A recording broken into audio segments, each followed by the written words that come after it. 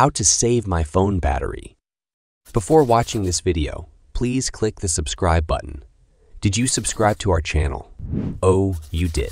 Thank you. Now let us delve into today's topic. Certainly. Here are more specific tips for optimizing battery life, including settings, adjustments, app management, and power. Saving modes. A. Settings adjustments. 1. Screen brightness.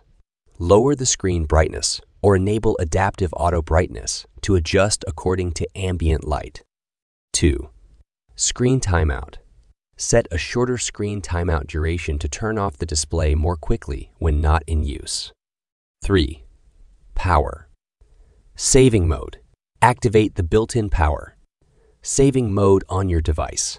This mode usually adjusts settings like CPU performance, screen brightness, and background processes. 4. Background app refresh. Disable or limit background app refresh for apps that don't require constant updates. 5. App notifications. Turn off unnecessary notifications for apps to prevent them from waking up the screen. 6. Location services. Use location services sparingly. Turn off GPS when not needed and use battery, saving location modes. 7. Bluetooth and Wi-Fi. Disable Bluetooth and Wi-Fi when not in use or use airplane mode to turn off all wireless connections. 8. Push email. If possible, switch from push email to manual fetching or set longer intervals for email sync. E. App management. 1. Unnecessary apps. Remove or disable apps you don't use regularly. 2. App updates. Keep apps up to date to benefit from performance improvements and bug fixes. 3. Widget usage. Remove unnecessary widgets from the home screen as they can consume resources.